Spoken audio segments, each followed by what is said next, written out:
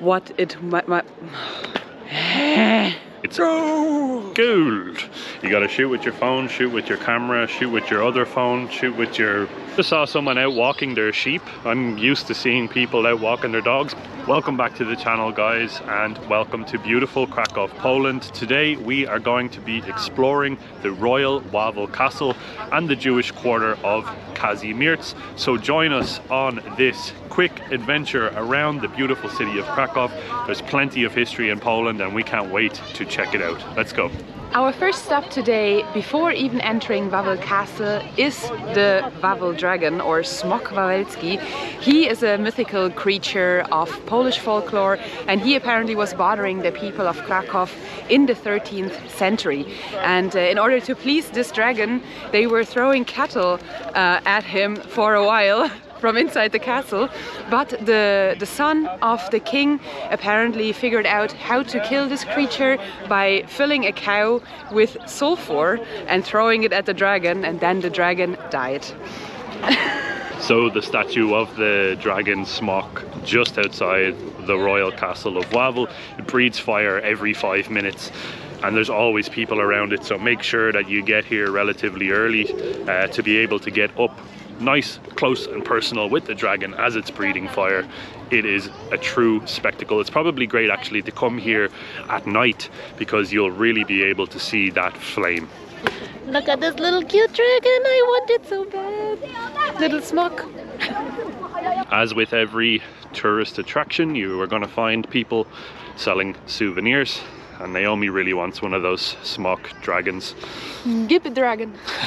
Beautiful setting of this church, just facing down on the Vistula River, and we can't wait to go in now and check around the grounds. It's apparently free to check a walk around Wawel grounds. If you want an actual tour guide, you do need to book in advance 2 weeks.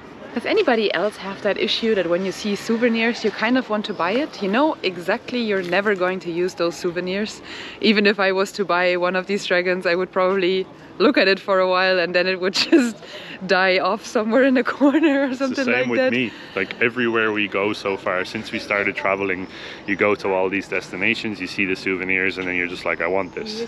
But then all it does is add weight to your suitcase. Yeah, that's the one thing. I would love to buy souvenirs everywhere, but we just have one backpack each.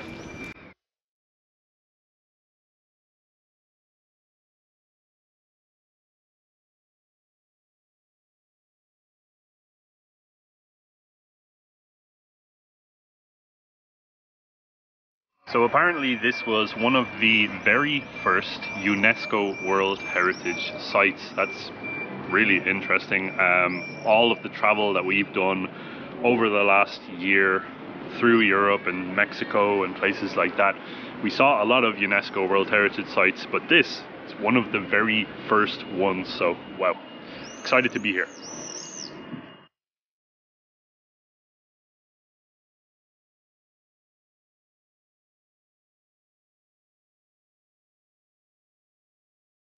All of the gardens that are surrounding Wawel Castle and the whole exterior around here that faces down onto the Vistula River. It's absolutely stunning.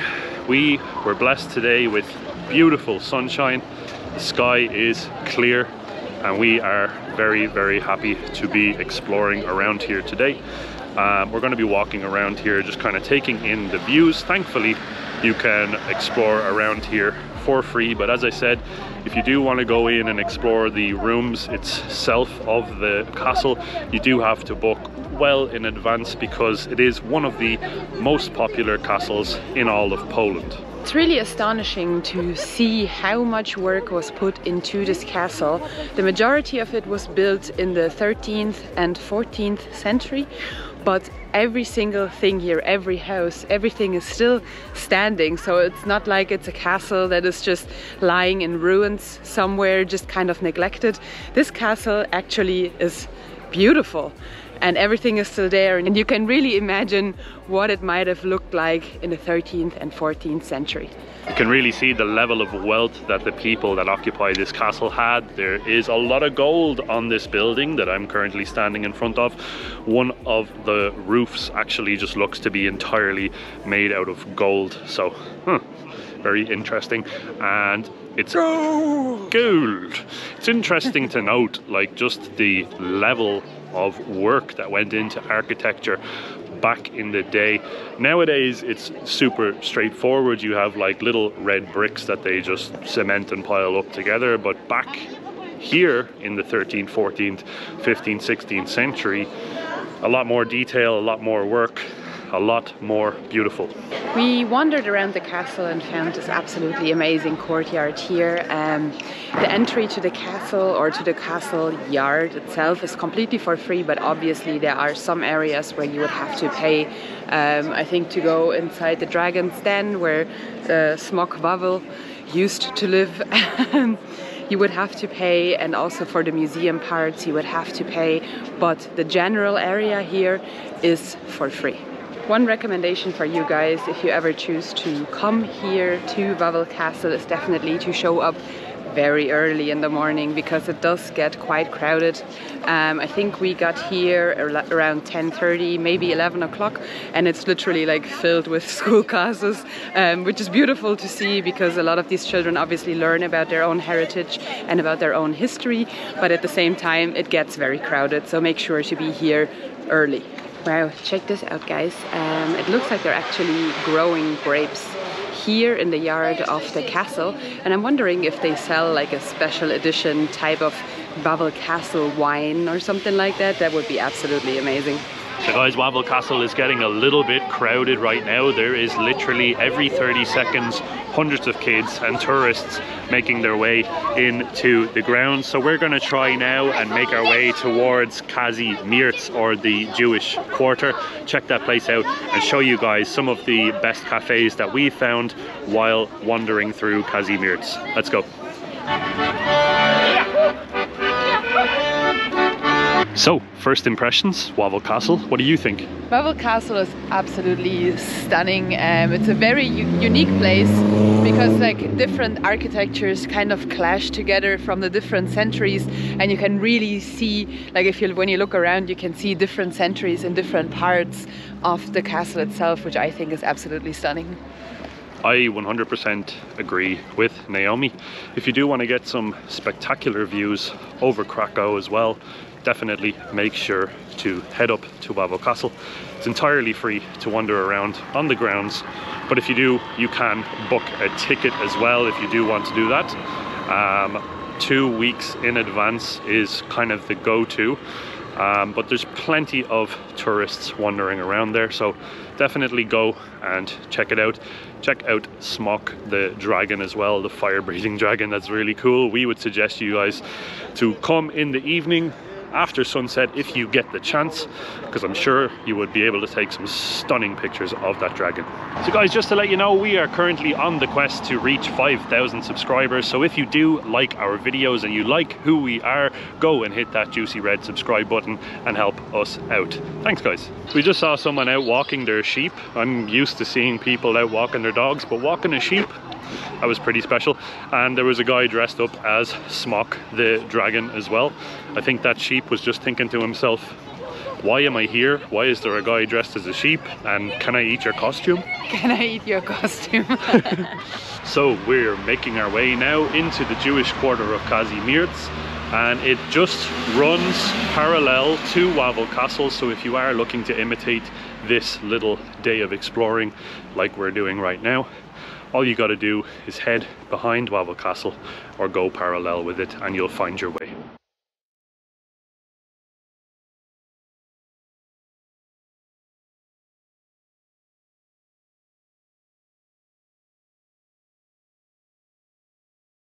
Our first stop here in Kazimierz today is this beautiful alleyway where parts of Schindler's List were filmed, even though this part of the city has never been a Jewish ghetto. During the occupation of Nazi Germany, the Jewish people were relocated to another area of the city, and this area before the Second World War was kind of a mix of Jewish and Catholic people as far as we understood, but parts of Schindler's List were filmed here in this area.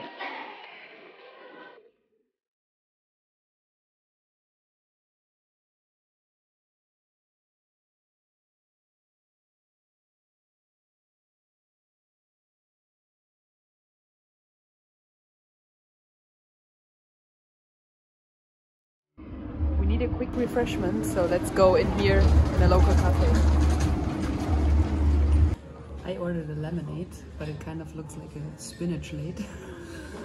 Let's try. It's actually really nice, very, like you can taste the acidic part of the lemon, but it's also very minty, so it's not spinach, it's mint.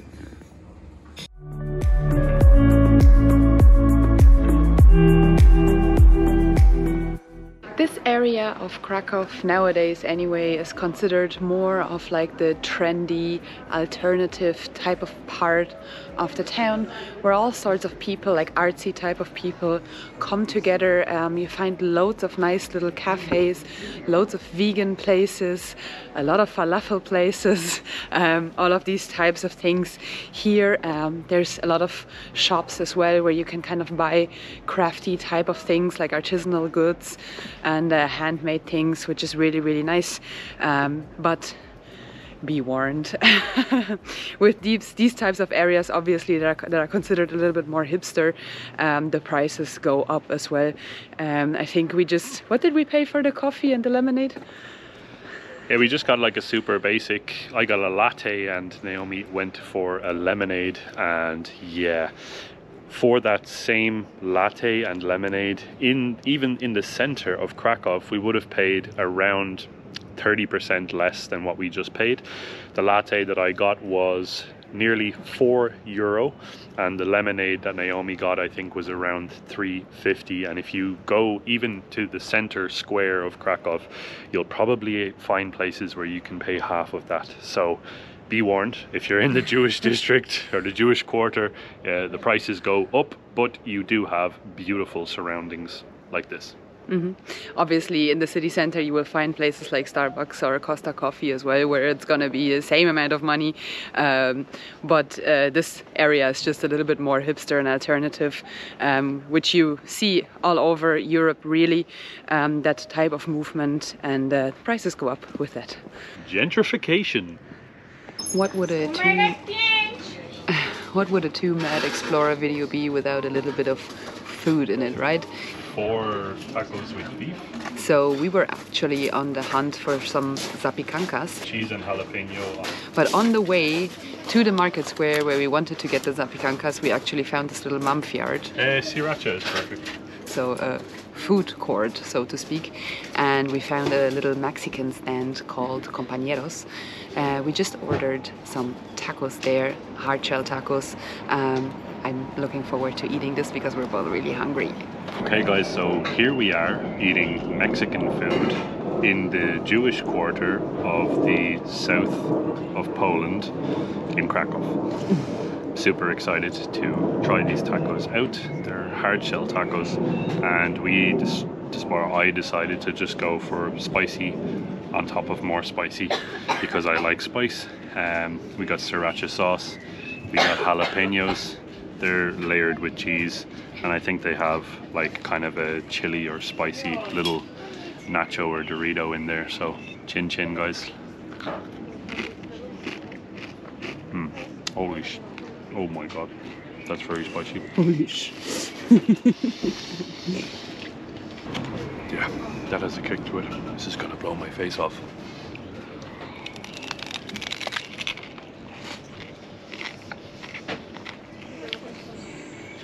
I can't even talk. It's too spicy. Very tasty, but very fresh ingredients. but very spicy. My face, I can see it, it's going red. This is gonna blow my face off.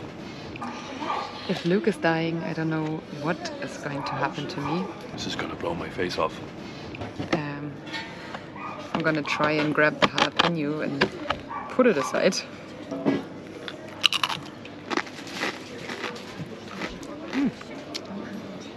Spicy.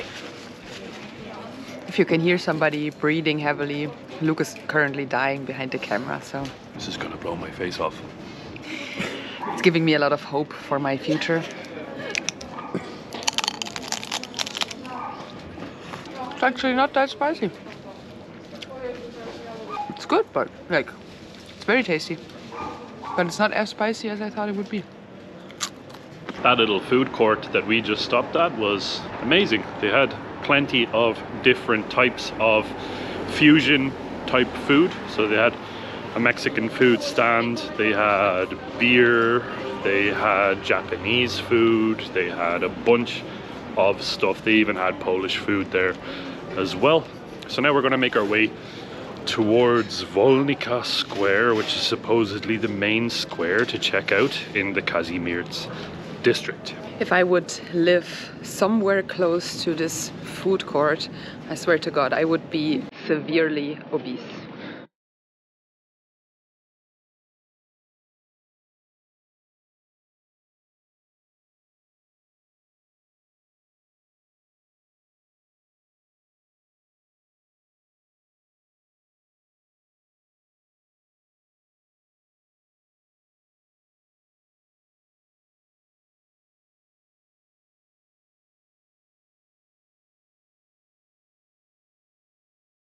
Friends of ours were saying that they had their best ever zapiekanka in Poland, here in this exact square somewhere.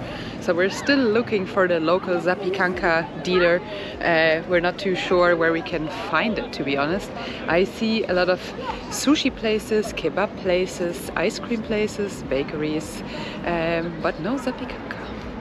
Where's the zapiekanka? Actually, funnily enough, since we came to Krakow, we've been looking for zapiekanka. I know a few places that sell it in the main square area of Krakow Old Town, but since we came here to Kazimierz, can't really find any zapiekanka, so we're just looking, we're on the hunt for a zapiekanka to wrap up today's video. Hopefully we come across it soon. After the zapiekanka disappointment, we decided to go with ice cream instead.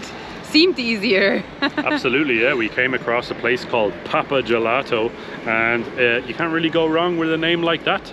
So I decided to go for the cream with pistachio in a chocolate cone. I can't wait to try this. And I got a cream and apricot. Yeah, it's like, seems to be Naomi's go-to flavor. She loves yogurt and she loves apricot as well. So exactly. We are gonna give this a shot, see what it tastes like. I'll go first.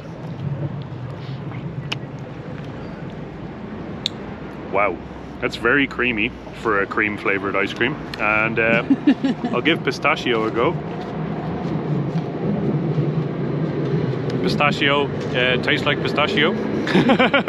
It's really good ice cream, very creamy ice cream, and yeah, it wasn't really that expensive either. We're right here in the Wolnica square or plaza, so what a perfect place to come and enjoy an ice cream in this beautiful weather here in Kazimierz.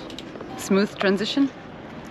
How insightful to say that the pistachio ice cream tastes like pistachio ice cream.